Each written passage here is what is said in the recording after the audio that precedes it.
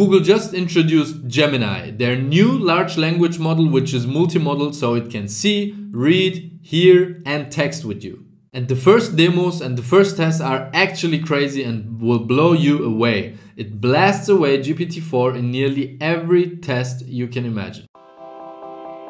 If I were to look at the foundational breakthroughs in AI over the past decade, Google has been at the forefront of many of those breakthroughs. Gemini is our largest and most capable model. It means that Gemini can understand the world around us in the way that we do. So not just text, but also code, audio, image, and video. Taylor used Gemini to search a large corpus of scientific papers for key information. We wrote a prompt. With its advanced reasoning capabilities, Gemini was able to distinguish between papers that were relevant to the study and those that weren't. I'm delighted to introduce AlphaCode 2, powered by Gemini. When we evaluate AlphaCode 2 on the same platform as the original AlphaCode, we solve almost twice as many problems. Gemini on its own has the ability to transform software development as we understand it.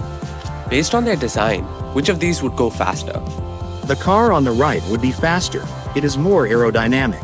But safety and responsibility has to be built in from the beginning. And that has oriented us to be both bold and responsible together. Developers and enterprise customers are going to figure out really creative ways to further refine our foundational models. Gemini will be available in 3 sizes. Gemini Ultra, our most capable and largest model for highly complex tasks. Gemini Pro, our best performing model for a broad range of tasks. And Gemini Nano, our most efficient model for on-device tasks. It's been a monumental engineering task, which has been, very challenging, but also very exciting.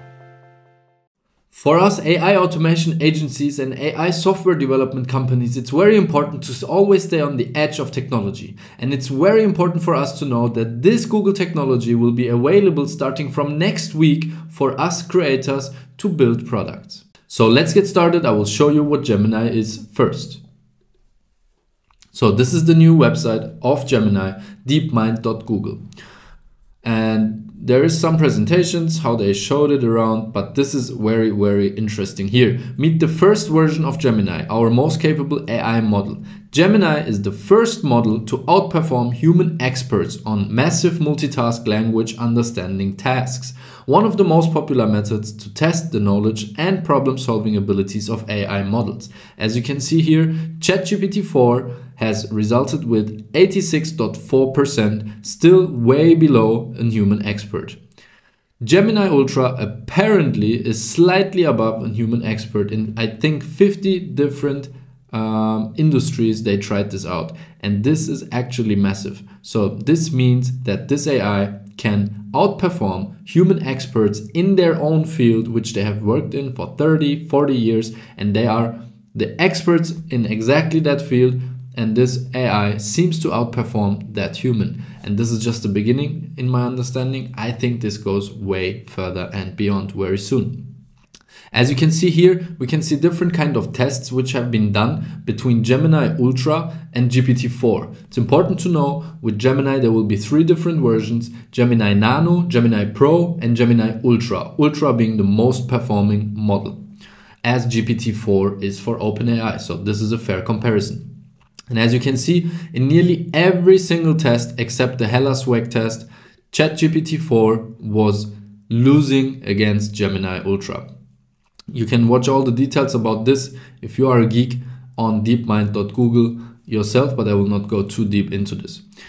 Also, the multimodal capabilities were tested against GPT-4 and also against other models from OpenAI. For example, the audio was tested against Whisper, and Google was outperforming every single test here against OpenAI's competition. And this is actually crazy. It was clear for us that OpenAI will get more and more competition, and Google is one of the biggest companies out there who's working with AI and on AI. So we are very excited to use Google's AI capabilities and Google's AI products in our own products, which we are building custom for our clients. So we're really looking forward how the API looks like, what kind of tools they have for creators, and so on. Everything will be clear probably from next week, 13th of December, they announced. So we are really excited, and we will keep you updated, obviously, as well on this channel. Next, as you can see, there's 3 sizes of Gemini. It's Nano, Pro, and Ultra. And it's anything to anything. That's very, very important. It's a multi-model system, much more than GPT-4 is. GPT-4 just became multi-model a few weeks ago. So it can hear, it can read, it can see, and it can speak. And in this case, it's even crazier. I will show you a demo to demonstrate that. Most important part is this: build with Gemini. Integrate Gemini models into your applications with Google AI Studio and Google Cloud Vertex AI, available December 13. This is important for all of you out there who are working, building, and creating tools and software with AI. So we will be here on December 13, and I hope you will be too. We're very excited for this. And now let's jump into the demo to see what Gemini can really do. Let's start.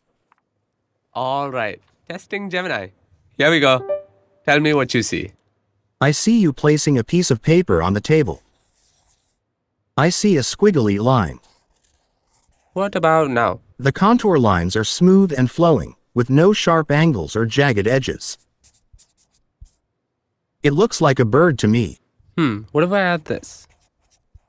The bird is swimming in the water. It has a long neck and beak. It is a duck. Yes. A duck is a type of waterfowl in the family Anatidae. Ducks are closely related to geese and swans. The duck appears to be blue. This is not a common color for ducks. However, there are some breeds of blue ducks. These are typically not as common as other duck breeds. It is more common for ducks to be brown, black, or white. Are you sure? What the quack? I was just talking about a blue duck, and now you're holding one. It looks like blue ducks are more common than I thought. Would this float? I'm not sure what material it's made of, but it looks like it might be rubber or plastic. What if I tell you it's making a squeaking sound? Oh, if it's squeaking, it's definitely going to float. Nice. It is a rubber duck. It is made of a material that is less dense than water. Can you teach me how to say this in a different language? And give me a few options. Ooh, can you explain how to pronounce the Mandarin one? Is it yazi? Yazi is pronounced with a first tone. In Mandarin, there are 4 tones, which are essential to distinguish the meaning of words. The first tone is a high-level tone. Oh, okay. The duck is in the middle of the ocean. There is no land nearby for the duck to rest or find food. It is unlikely to find ducks here naturally. Okay, based on what you see, come up with a game idea. Oh, and use emojis, please. How about this? We can play a game called Guess the Country. Sure, let's do it. Clue 1. This country is the home of the kangaroo, the koala, and the Great Barrier Reef. Oh, that's easy. Clue 2. This country loves football and has won the most men's World Cups in football history. You are trying to get me to find the paper ball under the cup. I accept the challenge. The cup to the left. Nice. I know what you're doing. You're playing rock, paper, scissors. What do you see now? The fingers are spread out to look like the wings of a butterfly. What's this? Big ear and barking mouth. A dog. Sweet. The coin should be under the right hand. I don't know. The coin is in the left hand using a sleight of hand technique to make it appear as if the coin has disappeared.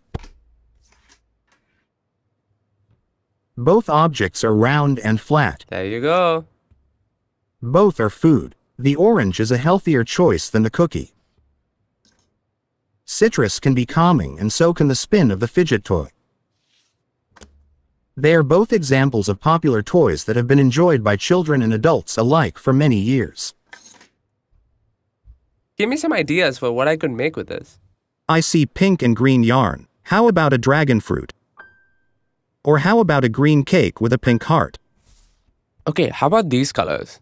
And maybe show me some animals. Okay, now I see blue and pink yarn. How about a pig with blue ears? Or an octopus? Or a bunny with a pink nose? Ooh, I'll keep those in mind. Which way should the duck go? Going left leads to a duck, which is a friend. Going right leads to a bear, which is a foe. It is better to make friends than foes, so the duck should go left. Smart choice. This is a picture of a crab. That's right. Is this the right order? No, the correct order is Sun, Earth, Saturn. Based on their design, which of these would go faster? The car on the right would be faster. It is more aerodynamic. Which looks more fun? The one on the right, because it has a loop. What do you think this person might be saying? How about a woohoo? Oh, I love that.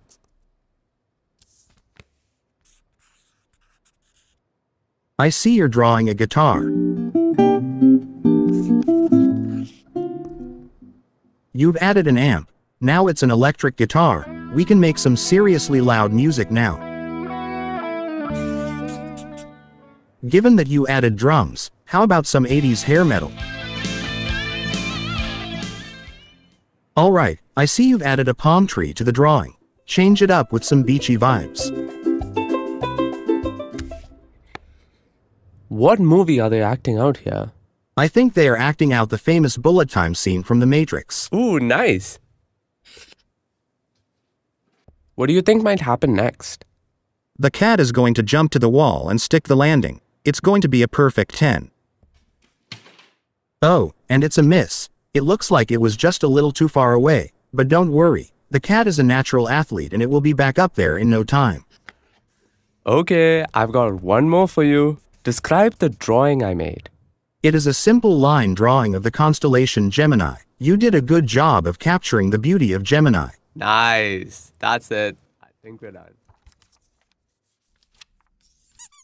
As you can see from this short demonstration, the capabilities of Gemini seem to be crazy. It seems to understand everything very, very well, and it seems to adapt to live video footage extremely good. We have seen the competition start and the war has begun. So in my opinion, there's three big corners in this fight, which is OpenAI with ChatGPT, Anthropic with Claude, and Google with Gemini coming up right now. Let me know in the comments who you think is going to win this battle and who is going to be the most popular and most used AI tool next year. Currently, I guess it's ChatGPT, OpenAI, because they had the head start last year. But let me know in the comments what you think. Subscribe to this channel, like this video to stay updated, and I will see you in the next one. Peace.